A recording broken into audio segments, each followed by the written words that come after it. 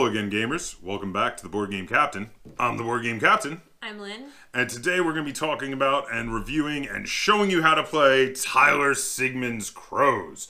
Now this here we have is the Collector's Edition. It's actually numbered. This is number 665 of 1,500 copies of the Collector's Edition. We take it off and you see the more normal cover that we have here. So Tyler Sigman's Crows is obviously designed by Tyler Sigman, but with some additional gameplay by David Gerard and artwork by Justin Hillgrove. It was also published by Junk Spirit Games. And I want to show you all of that there. Tyler Sigman's Crows is listed as for 2 to 4 players, ages 30 to 45 minutes. It lasts 30 to 45 minutes and is for ages 10 and up. That's right, you're only allowed to play this when you're half an hour to 45 minutes old. I'm leaving that in. So this game is kind of a weird sort of like abstract tiling game, and it's very okay. There's sort of a take that with the cards a little bit, but it's not really. I mean, it's really just sort of like stealing points from your opponent with the spell cards. But it's really it's a little hard to describe because while it is a tile-laying game, and that is for sure, and while it has some very abstract game elements, this game plays very interestingly. It has a very different sort of play style than just about anything else in our collection. I can't think. Can you think of any other game that we have played that you could even say is, oh, that's like Crows? I mean, I can't think of a single one. I think because we have lots of tile laying games, but you usually you put down the tile and that's it. You don't then move stuff around on the tiles. This you put pieces on the tiles, and the tiles are spaces in a board that you then move. Yeah, you move them around. So now for the 2 to 4 players, I want to draw attention to this because we've played this at a lot of different, I think every player count, and it's equally good. It scales really well at every player count. I like it at 2 players. I like it at 3 players. I like it at 4 players.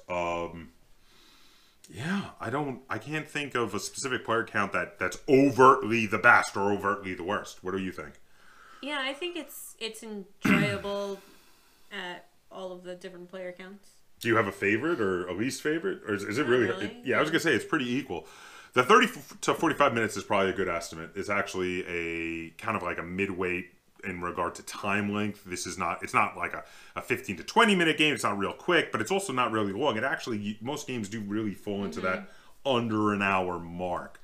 And for the ages 10 and up, I would say that's a pretty good estimate. Yeah. So actually, I mean, it's rare that I thoroughly agree with everything the company puts in that little box for players' time and age, but holy crap, I agree with everything they put in the box.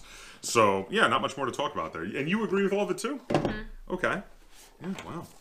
That's kind of weird, actually. That stands out as an odd thing that we agree with all of it 100%. So here's the rulebook. Now, I want to draw attention to the rulebook. I like it very much. It's very well done. It gets you up and playing in no time. It's got lots of diagrams to help illustrate the points. It's full color.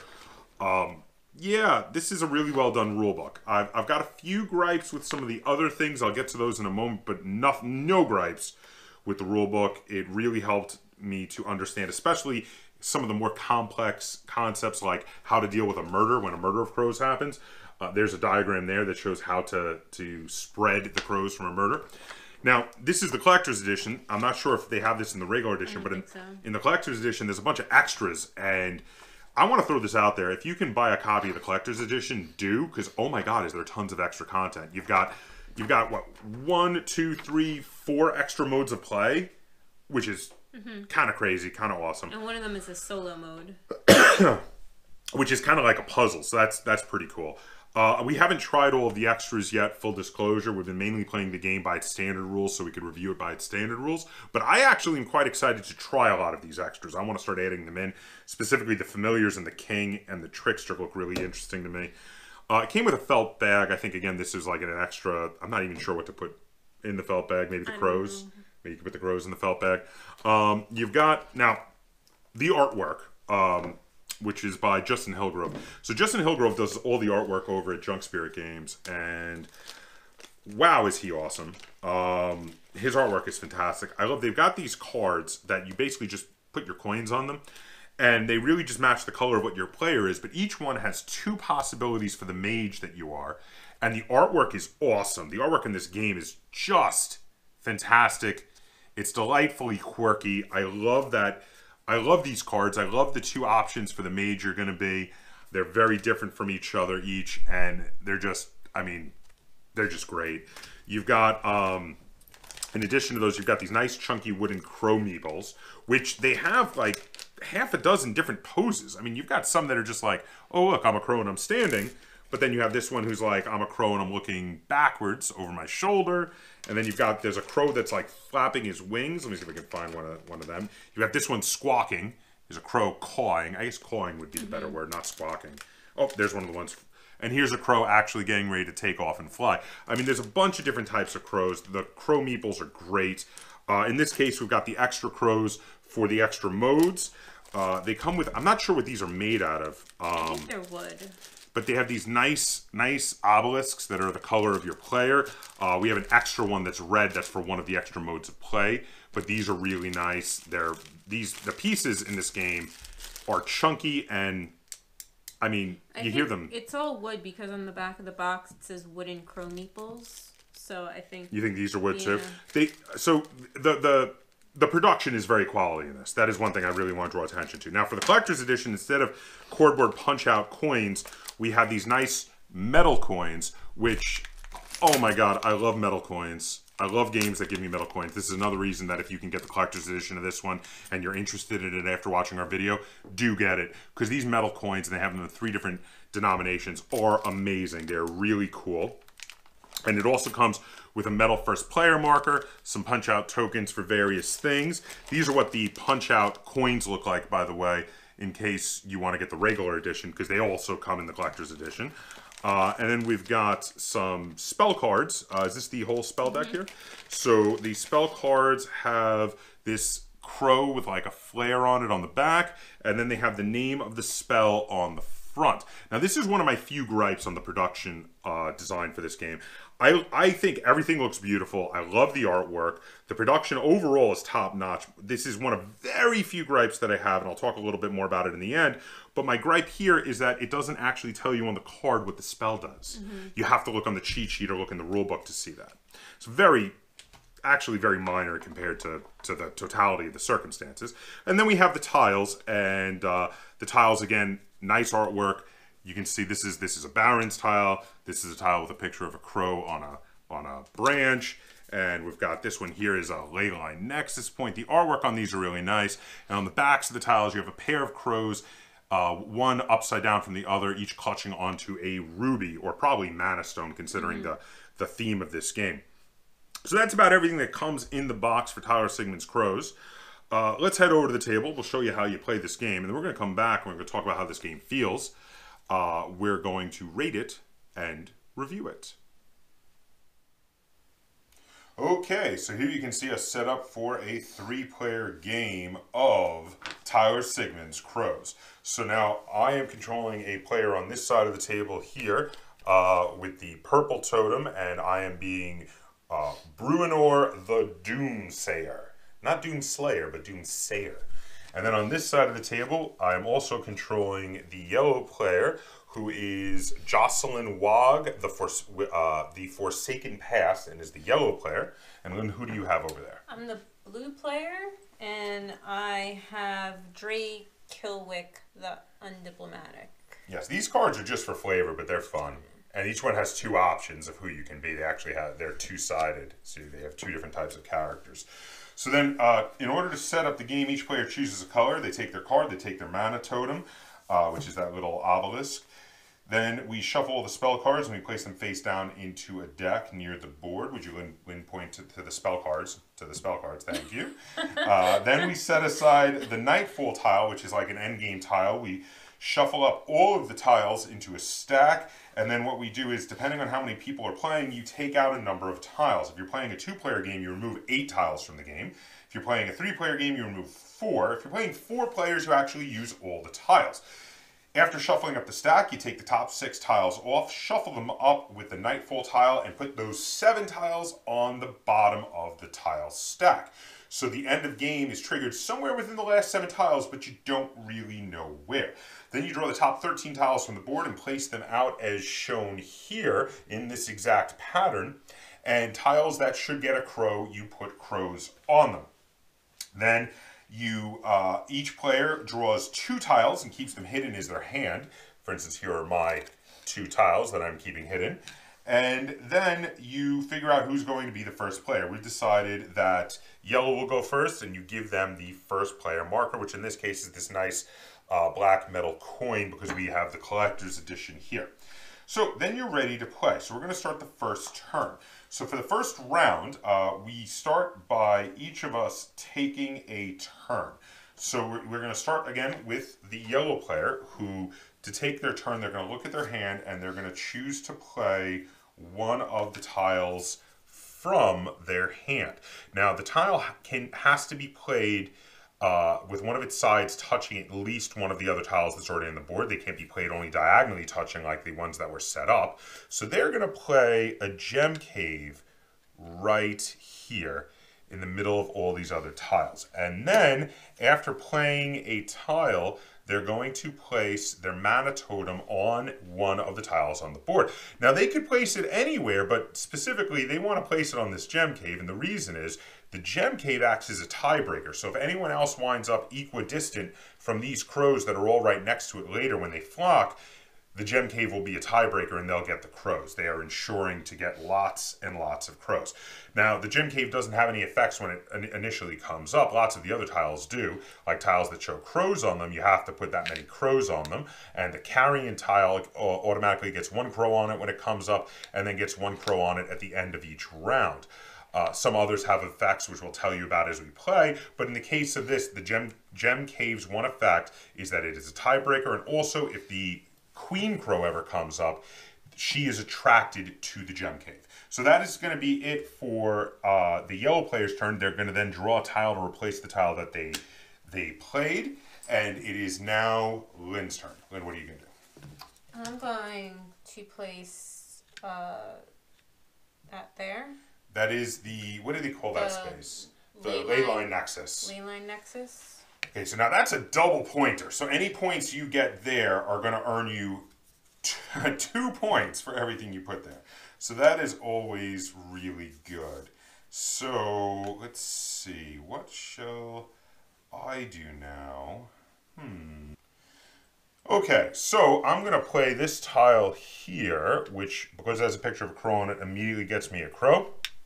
And now, one of the rules on playing playing your mana obelisk here is that you cannot put it on a tile that already has crows on it. So because of this, I am going to be the only person for the entire first round who's actually going to play on a tile that I did not place this round. So I'm going to be placing here on the barrens. And this is a really good tile for me because not only is it going to get me a few crows, but after I draw the tile to replace the one I played, playing on the barrens also lets me draw a spell, which has an extra effect I'm going to keep in my hand and I could use later, or it can be worth 2 points at the end of the game if I don't use it. So, now that we have all played, the next thing we do is we flock the crows. So, Lynn, why don't you flock the ones over by you, because they're the easiest to show. Crows will flock over, as long as there's no interruptions, they will flock in straight lines only, no diagonals, so vertically or horizontally, towards the closest mana obelisk. So if there is a tie, gem caves count as tiebreakers. So over here, you can see that these are adjacent, 1 space away from this mana obelisk. There is no difficulty in figuring that out there. These 2 are adjacent here as well, and they are 2 spaces away from me, but only 1 space from the yellow obelisk there. And this one also will flock in to the yellow obelisk. Now the purple obelisk gets this and this. Now these 2 crows are not horizontally or vertically in a straight line, uninterrupted from any obelisk, so they will stay exactly where they are. Then each of us, one at a time, starting with the first player, gets points equal to the number of crows that flocked to our location. So yellow went first, and they got 6 crows. So that's huge. That gives them 6 points. So this coin is a 5er, and this is a 1er, so that is 6 points. They're going to put it on their card. So Lynn, how many did you get? Well, I got double points, so I got 8. So Lynn will take 8 points.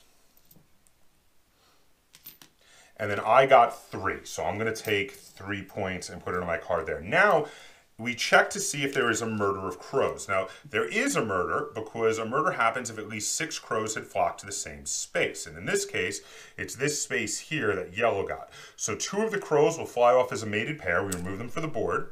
And then they get to pick a direction and cycle out in a spiral and drop 1 crow off on each space as they go.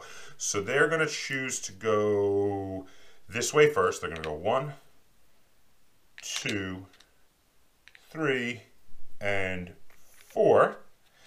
And then at the end of the round, if there are a carrying space, the carrying space will get an additional crow on it. And then we all will remove our tokens from the board. We pass, oh yes, we put a mana corruption token on the space that had the murder because that means no one can play their obelisk on there until another murder happens, because when another murder happens, we will remove all previously placed mana corruption tokens. Now the first player token is passed on, and then Lynn will start us off on the second round. Oh, another Barons, huh? Oh, okay. I see what you're doing. All right, so you play there, you get your replacement, and you get to get a spell card. Very nice. I'm going to play this one here, which immediately gets 2 crows on it. And then I'm going to place my obelisk here, and I'm going to play my spell, which is a teleport, which allows me to take up to 2 crows from a single space and move them onto an empty space somewhere. And I'm going to take 2 crows from here and move them there. And then I discard my spell card, and I also replace the tile that I played by drawing another tile. Then it is the yellow player's turn. The yellow player is going to play a Barons here and play on the Barons right there, and that lets them draw a tile and a spell card. So then we now are going to flock the crows again, now that everybody has played. So let's see how this goes. So these crows are tie broke for purple because they're 2 spaces away from blue, but only 1 space from purple. So they are going to go to purple. These crows here are going to go to purple because they are that is the only direct line they can draw, as well as these 2 here. This crow is tie broke for yellow from blue because it is 1 space from yellow, but 3 from blue. And this one are going to go here as well to give 3 for yellow, but this one is tie broke to blue, and those 2 go directly to blue as well. So now, once all the flocking happens as it just did again, we are now going to check points and then check for murders. So blue and yellow each get 3 points, whereas purple made out like a bandit this round with, wow, 1, 2, 3, 4, 5, 6, 7, 8 points, which is huge. So they were in last place, but they're gonna shoot right ahead and possibly be tied for first now, doing quite well. So then, now purple is the only one who got a murder, so we're gonna remove the previous mana corruption from the board. We're gonna have 2 of them, the crows from that space, fly off in a mated pair again. Again, purple is going to pick a direction and start placing them out. They're going to pick in this direction here. So they're going to go 1, 2. They skip the empty spaces. 1 here. Then as they get here, it's 1 here. Then out here, skipping the empty spaces all the way back around to here. And then we put a mana corruption token on the space where that murder was, and we remove our obelisks from the board again. And this is how you play a game of Murder of Crows. You slowly build out this giant interworked system of tiles. Now, some of the things you didn't get to see are the lava pools, which there is one out there. When crows are flocking across a lava pool, like for instance, let's say this lava pool was here, and someone had placed their mana totem here while there were quite a few crows over here, the crows would flock but then stop at the mana pool. And they wouldn't, the lava pool. And they wouldn't fly across it. Now, on the other hand, if we started with the crows on the lava pool and then played a totem down, they would flock off of the lava pool as normal. Another thing we didn't get to show, I don't know if anyone has it in their hands, was the Queen's Totem. Did you? My last draw, I got it. So when the Queen's Totem comes out, that makes the Queen Crow come out. Now, the Queen Crow is worth 3 points. And so that's very valuable. She flocks as normal. However, if there is the ability to flock to a mana stone on a gem cave, for instance, let's say she had flocked to there and I had a mana stone here, but yellow had a mana stone there as an example, she always gives preference to the stone on the gem cave, even if it's further away. So in this case, the Queen Crow would not flock to the yellow totem, it would flock to the purple totem. And that's basically it. I believe that kind of covers all of the different tiles, if not all of the spells. There's 6 different spells.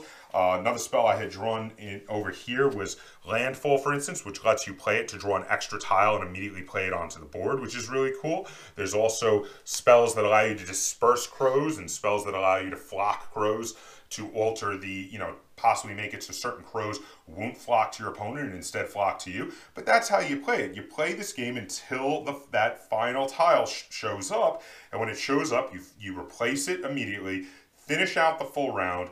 And once the round is finished, you count up who's got the most points. And they're the winner of Tyler Sigman's Crows. So now we're going to head back over to the table. And we're going to talk about how this game plays and how it feels. And we're going to review it and rate it. Okay, welcome back. So that was how you play a game of Tyler Sigman's Crows. I really feel like saying the whole title of this game with Tyler Sigman in it because when you just say crows, it doesn't sound as interesting. I think that is the entire title. It is the entire title. I mean, you could call it Crows for sure, but that sounds way less interesting. I like the whole Tyler Sigman's Crows. I mean, okay. And a big part of why I like saying Tyler Sigman's Crows is I think he did a really good job on the design of this game. I mean, he was really thinking outside the box with this one. The obelisks feel like magnets to me, while the crows are pieces of iron strewn about in the way the mechanics work. And you're trying to have your magnet be closer to the iron to attract the pieces to you. Now, I know I just basically put a different theme on this, but I'm just talking about the mechanics. And it's really interesting because we talked about this a little bit in the intro. I have not played another game that plays like this. It's really kind of unique. It's really kind of interesting. If you guys know another game that plays like this, please tell me. But, yeah, so we showed you a little bit of how the game played, but basically the board slowly grows out. You fill in the gaps and you expand and you wind up with this big, epic, cool tile laying board. But unlike another game for tile laying, like say, lanterns, for instance, where you just wind up with a bunch of cool tiles and you're like, oh, look how pretty the pattern of the tiles is. You're also putting your piece on it, moving the crows around on it. I just thought of another game where you place tiles and you put things on it. What? Takanoku. Okay, I could see that. Yeah, all right. Yeah. So, but even then, it doesn't play like Takanoku, the way you attract the pieces around. But that's about the closest comparison you can make. Yeah, I mean, the bamboo just grows on it and the panda moves around. Yeah, so, okay. So, and even then, that's not a very close comparison. Yeah. So it's tough. This is a pretty unique concept, and I love the unique concept. Also, and I did talk a little bit about this in the beginning, the collector's edition is amazing. I love... Well, the art on everything, whether it's regular or collector's edition, is gorgeous and absolutely beautiful. I love the theme, but the collector's edition, if you can get the metal coins and all the extras, yeah, it's worth it. Get the collector's edition. It's amazing. But before I gush about this too much, because I'm obviously giving a positive review to this game, maybe we should stop for a moment, take a breath, and talk about any negatives we have. So what do you have? Do you have any negatives to say about Tyler Sigman's Crows? Not really. My only negative is that I can never remember what the spell cards do. Yes, you had said during one of the times we were playing that you really wish... So there's a cheat sheet in the back of the rulebook, and you can pass that around.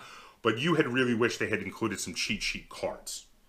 Because the spells aren't really integral. Yeah. You can have a turn without playing them. I mean, you can play an entire game without the spell cards if you just never... You collect them for points because they're worth 2 points at the end each. So it's not like you're using them all the time and you just remember from repetition what they do. So, and that's also a gripe that I talked about a little bit in the beginning that's a little interlinked, is that I kind of wish they had written on the spell cards what the spell card does. And then you wouldn't even have needed a little cheat sheet. So that is a little two-sided gripe there, that you would have liked personal cheat sheets and I would have liked the spells to have written on them, and you also would have liked the spells to have written on them what they do. But that being said, for the overall game, that's kind of a minor gripe. Yeah. I don't really have any other gripes for this game, do you? No. So the game plays really well at all player counts. It plays really fun. It's really unique. The production is top-notch. The artwork is gorgeous. What's something positive you want to talk about this game? I like how it's almost like a puzzle, and you're trying to fit the puzzle pieces to benefit yourself, while other people are also trying to fit their puzzle pieces to benefit themselves. And it's kind of it's kind of like a puzzle that people are doing the same puzzle at the same time, and it's really hard to explain. No, but we showed it. And you know what? And it's very interesting because, so the person who goes last in order, I think, has the most advantage because they can often, not always, but often play spells and tiles in a way to take crows away from their opponents. It does happen a lot. But the first player marker constantly turns around the table, so everybody gets a chance to be first and everybody gets a chance to be last. And sometimes being first, you can play the right tiles and right cards to even make being first an advantage. Because if you throw down and you're one space away from a bunch of crows on a gem cave, hello, no one's going to best you on that unless they've got, spells that force crows to move away from that gem cave, like the teleport, or there's another one that forces them to flock, but not flock normally. They just flock in a straight line towards where you want them to go. So puzzle is a good word for it, though. It is very puzzly. It is very thinky. Like when we play this game, there's a lot of this. You'd think only having 2 tiles in your hand to choose from it would be easier. Well, no, but it's all the different places you're thinking about. No, but I think it's delightful. This is a one that, especially as the game goes further on and the board starts to grow outward, it gets brain burning as you start to, and that's a good thing. Like it gets really engaging. You get so hooked into it, you find yourself just engrossed in the decision of, do I play this tile or that tile, and then where do I put the tile? And then am I playing my totem on the tile I just placed, or am I going to play it over here? Because where's going to get me the most crows? Is it better to have more crows, or is it better to have a few less but steal some from my opponent who's winning? And those are the decisions you're making this game. This game is delightful. Do you want to rate it first, or shall I? I don't know. Well, this was your buy. You bought this one. Maybe do you want to go first or second? What do you think? Okay, I'll go first. Okay. I think I'm gonna give it an 8. You read my mind. I'm right there with you. So I mean, okay, you bought this game. This was your decision.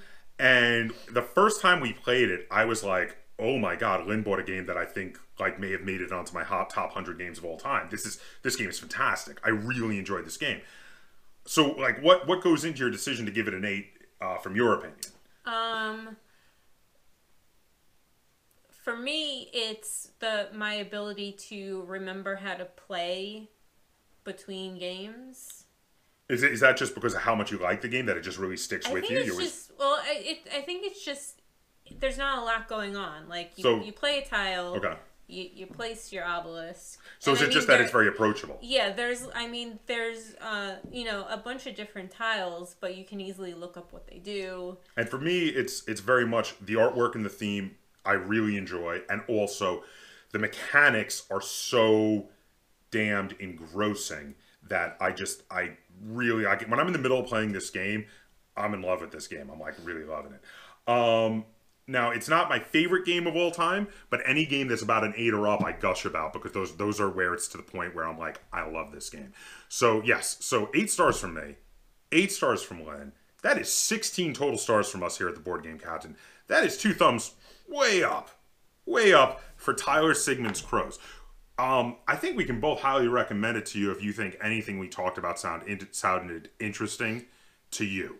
So, if you have any questions, comments, or concerns either on this video or on the game of Tyler Sigman's Crows, feel free to put them in the comments down below. And if you enjoyed this review and tutorial video and you'd like to see us do more like it in the future, be sure to give it a like, share it on all forms of social media, and if you haven't already, please subscribe to the Board Game Kaptain. That's Kaptain spelled with a K on YouTube, and hit that little bell icon on my channel so you get updates every time I upload a new video. And until next time, game on.